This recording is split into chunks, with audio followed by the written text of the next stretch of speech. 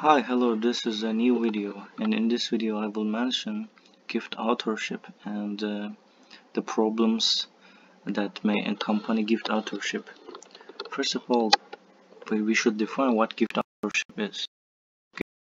It's basically um, giving someone's name, writing someone's name without seeing they made an effort, uh, and then they just add their name on the paper because they feel that in the future they will help them.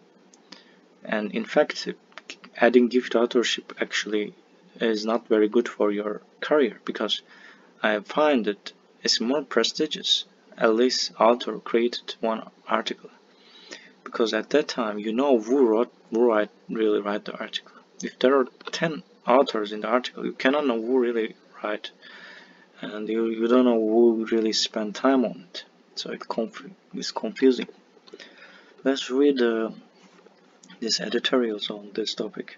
Not usually, but it definitely is the coinage of scientific publication indeed.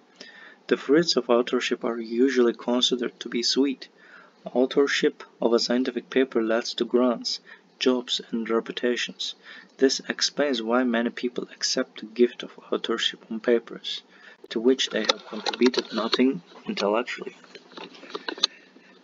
So that's why every author, I think, to me, every author has to confirm the final manuscript, and besides, they should add something or delete something, remove something to be mentioned as a co-author.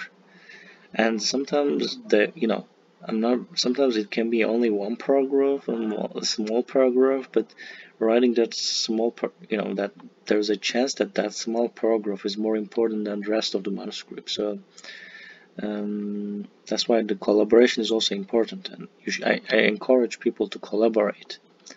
Anyway, and as with all represents, the givers often derive something too. They may use authorship to repay kindness in exchange for authorship of another paper, or add commonly to credit their head of department, and in so doing gain a stamp of authority on their work. So another thing, so they give their paper and they expect them to give them a paper.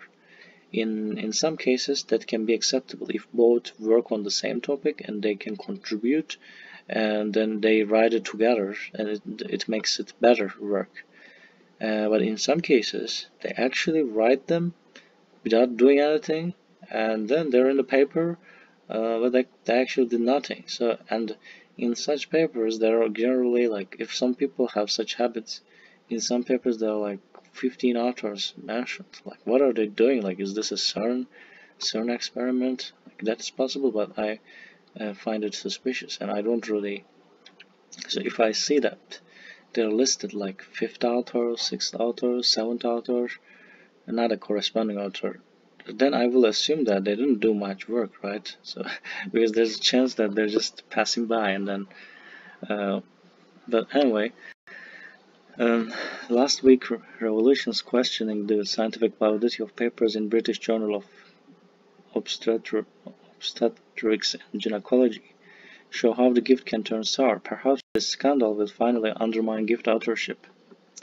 So it says the full details of the case at St. George's Hospital, London have yet to emerge, but we know that an inquiry has found no evidence to support the findings of two papers written by Malcolm Pearce and published in August issue of the British Journal of Obstetrics and Gynecology. Unfortunately, the editor of the journal, professor, is also a co-author of one of the papers. We know nothing about Professor Chamberlain's role in the work, but he was quoted. They sometimes write their name hoping that they will give some authority, and if they're famous in their field. And so that is indeed very important topic. And I think the worst thing is if the research is sloppily done and it actually damages the scientific community, it is misleading research. So if something is natural, I think it's not that detrimental. Like, there are some still, it's not good still. But if it is just if it is the scientific information is incorrect, and they're writing like famous author to increase the chances of acceptance, then it is indeed very immoral. So later they will accept this paper, and then it will mislead them after 10 years how they will see your paper. So you should always think if you are telling the truth or not, if you are honest or not, and if you are telling a lot or not. So also you should avoid the telling a lot in the article, I guess. So that's my opinion on this topic. And thanks for watching this video. I hope this video is beneficial for you, and see you. Bye bye.